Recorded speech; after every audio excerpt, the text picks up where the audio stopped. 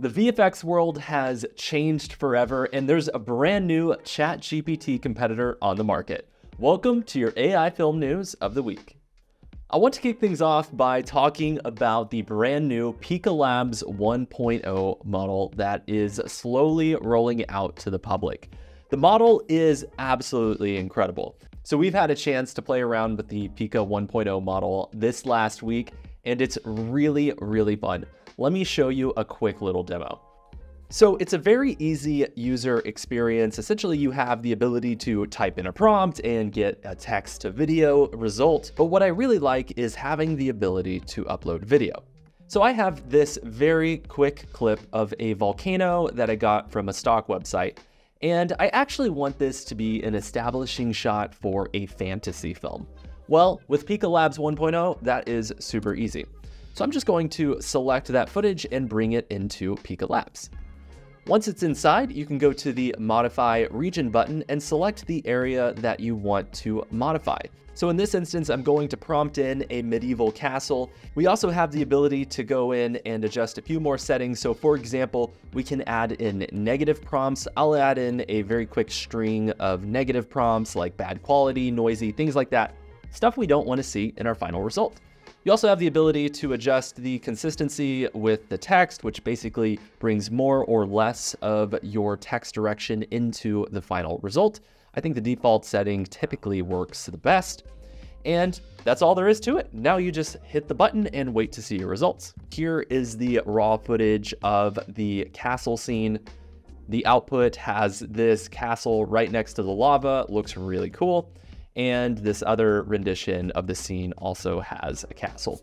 So you can see this isn't exactly silver screen quality just yet, but it is absolutely incredible. And this technology will be the underlying technology that is used for set extensions in the future. So I'm really excited to share with you a few of our test results that we've been able to come up with so far.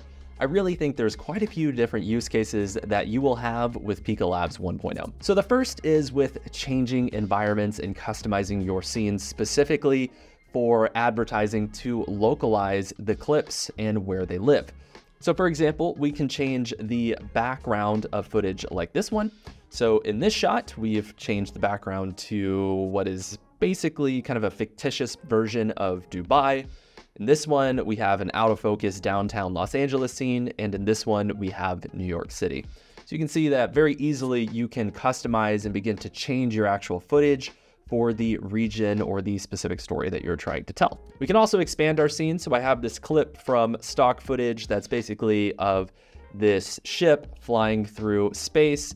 And after we throw it into Pika Labs, you can see we've actually expanded the frame and it's been able to interpret the 3D digital assets and expand it outward. We also have the ability to put elements into our scenes. So I have this shot of this diver underwater, and now we can prompt in a shark, and now it is just a terrifying experience. And Pika is really helping us see what the future of VFX will be like. So again, I have this clip of this ship in space. Looks pretty cool, but I actually went into Pika and I wanted to see if we could make the ship on fire. And this is one of the results that it gave us. So pretty interesting. You can begin to see some of the particles that are coming off the ship. There's fire, there's smoke. Obviously there's a space, so I don't know how photorealistic and accurate that actually is, but it is a pretty interesting effect considering that all we had to do was draw over our ship and then just explain to Pika what we're looking for. And the same is true with this clip here. You can see that the ship is now on fire and flying away. I also have one more example I want to show you. So we have this clip of kind of this war scene here, someone walking through a trench. And then using Pika Labs, we can in-paint over the top. And now we have this dirt and debris that's popping up, you know, just kind of filling in the frame with VFX simulations. So it's very easy to see how Pika Labs 1.0 technology is the very beginning of the future of filmmaking. Pretty soon, VFX artists will be using in-painting and outcropping on Hollywood films. I also want to give a shout out to Martin Harlan, who put together this incredibly fun demonstration of match action using Pika Labs. He puts on a coat, a hat, he uses his magic wand to change the scene, and I think it's a great demo of what this tool is capable of. Last week, we talked about a brand new model called Stable Diffusion XL Turbo that essentially can create images basically in real time. There's been some people that have been able to create realistic images at 150 frames per second. So I want to show you a quick demo. You'll find a link to this website below. It's completely free. We can just type in a prompt. So I'm going to say cinematic still of a dog at the beach. And you can see we have a dog here and the images are rendering almost in real time. There's about a quarter of a second delay here, and we can add in our prompt just like we would in any other tool. So cinematic still of a dog at the beach, let's say at sunset, and we can say that it's actually a Chihuahua. And there you go, you have a cinematic image. Now, is this image as good as the ones you'll get from Midjourney? No, but the fact that it's basically rendering in real time is a huge advantage. And I could see a scenario where you want to render out a ton of different images and pick and choose the right one for a quick project as opposed to getting absolute photorealism like you get inside of Midjourney. Not to be outdone, Meta also announced quite a few new AI tools last week. And the big one I want to talk about is Meta's image generation tool.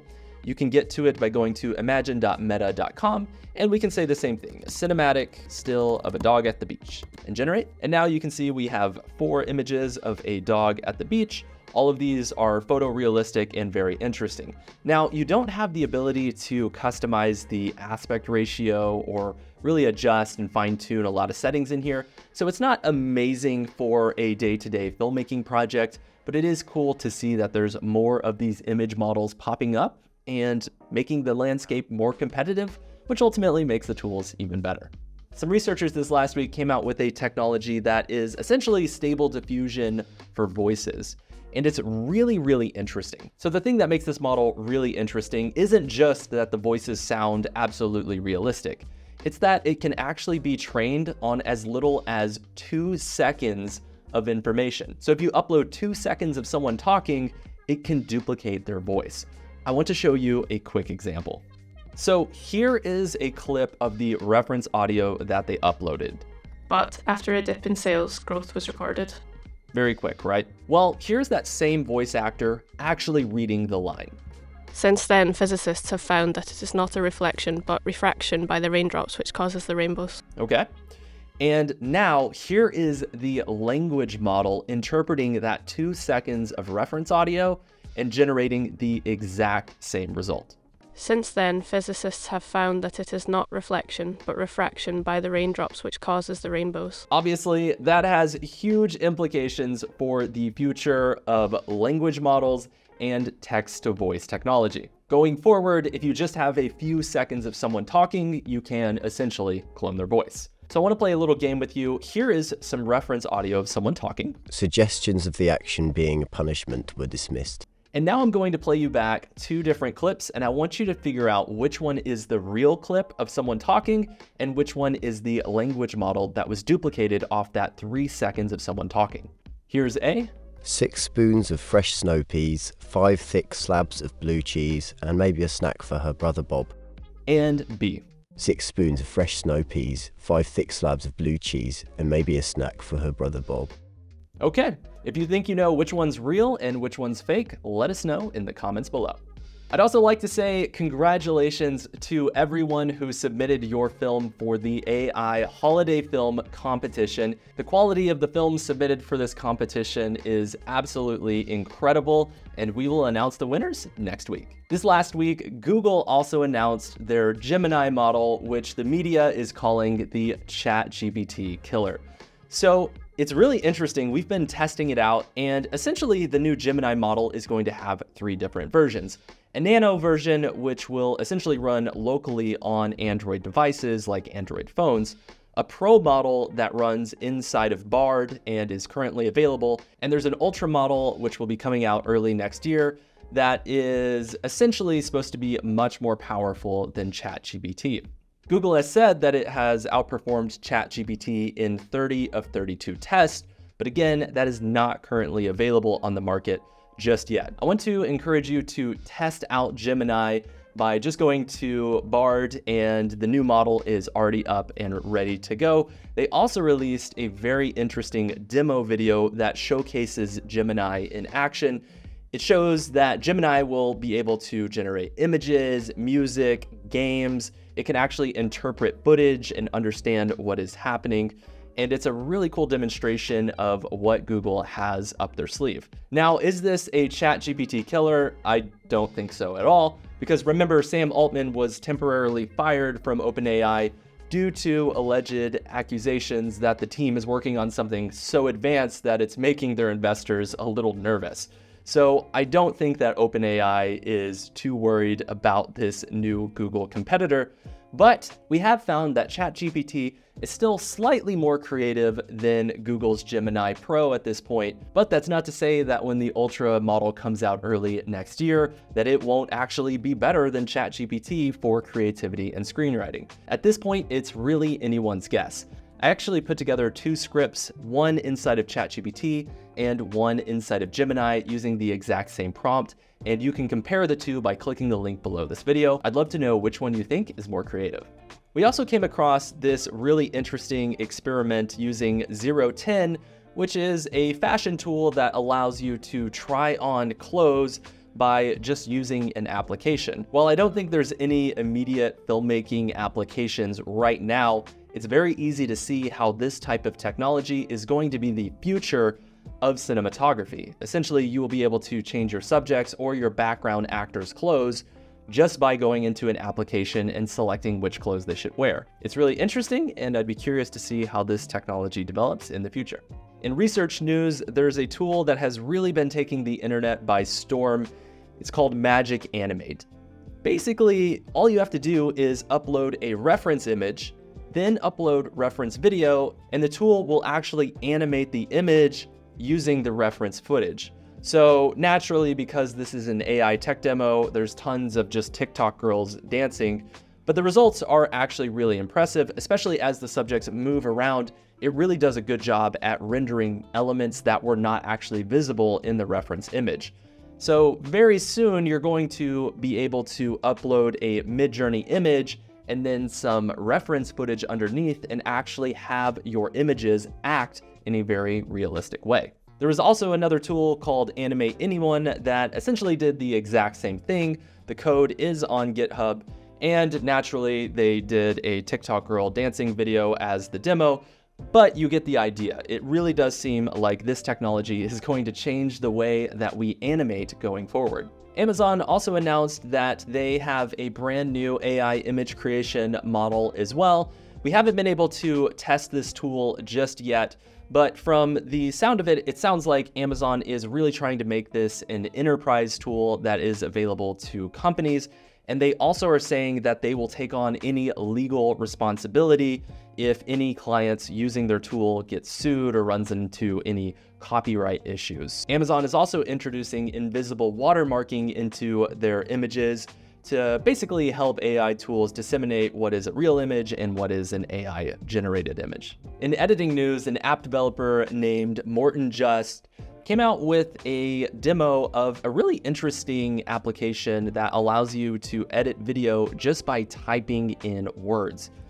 Essentially, editors are able to type in prompts like cropping and fading and changing the color grading, and the editing application will actually intuitively change the clip without you having to click on anything. It's really interesting to think about this multimodal experience and how it may play into video editing in the very near future. There are so many automatic video editing tools popping up recently, and pretty soon it's just going to be a matter of time where you just upload your footage and get a decent rough cut that you can then go in and edit even further. Runway and Getty Images have teamed up to create a video model specifically for enterprise customers. So essentially what's going to happen is Getty will power the images and Runway will power the video.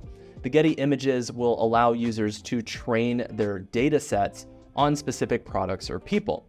So let's say you own a candle company, you can take pictures of your candle and then prompt it into different scenes using Getty images as the base AI model, and then that will be converted over into Runway's video model to actually make it move.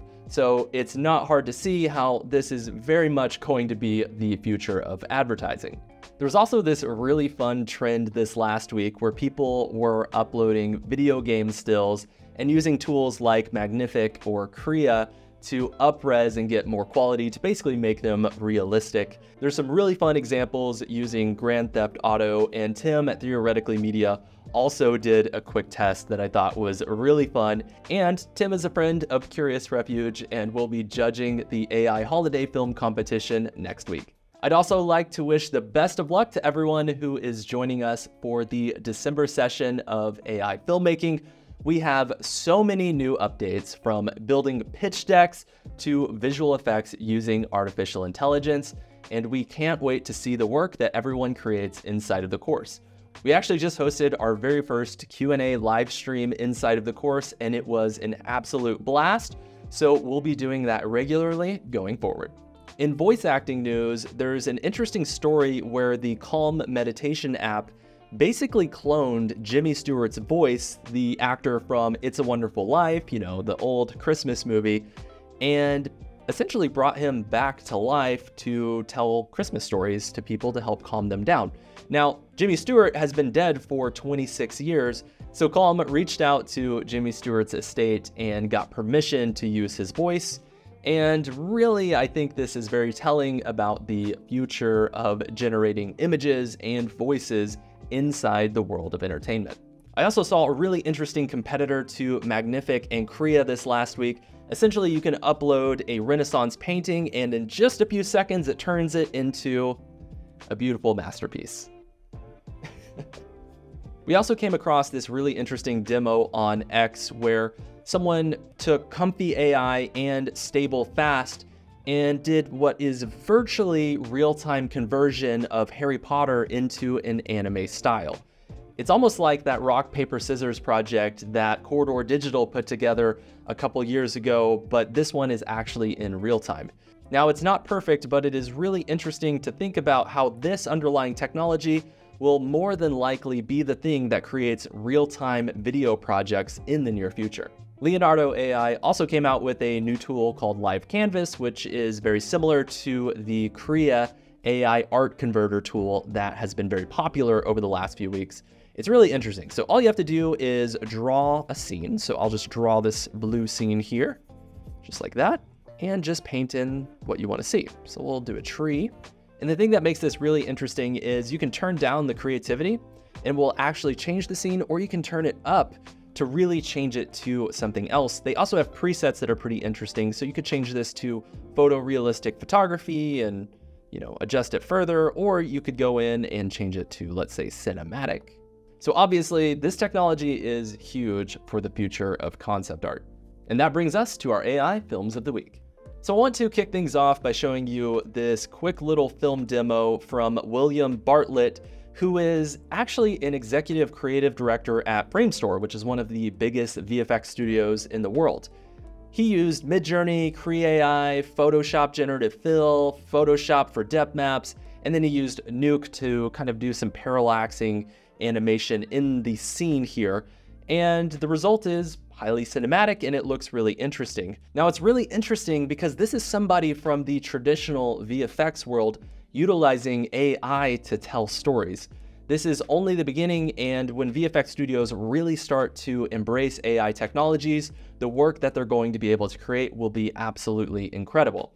I will note that the depth mapping techniques that William shows you inside of his demo can actually be accomplished inside of After Effects as well. And we actually show that inside of our course in one of the lessons, how you can basically take depth maps and convert them into parallaxed footage for doing drone shots and things like that. Our second video comes from OffBeat Facts, who put together this really interesting Saw parody. I think they did a good job at creating this kind of 1980s supermarket world that looks really fantastic.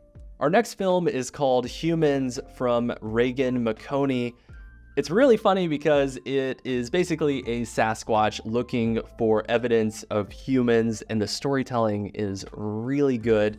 They really create an interesting world, and there's a twist at the end that is very fun. Our next film is called Wasted, and it was created by Jesse. And the sound design is really nice in this film, and it really looks like a real film. Obviously, it's still artificial intelligence. There's still a few things that are a little messed up, and they purposefully left the text with the incorrect spelling, which I thought was a really funny touch. It really sets up a really interesting Sicario scene, and there's actually a lot of character development for artificial intelligence. So fantastic work on this film, Jesse. And finally, our student highlight of the week comes from Joburg AI, who put together this project called The Cosmic Yarn. It's basically a cat that goes on a space exploration journey, and in the end, they find a beautiful ball of cosmic yarn. It's a really fun story, fantastic work. Thank you so much for watching this episode of AI Film News, and again, thank you for helping us get to 100,000 subscribers.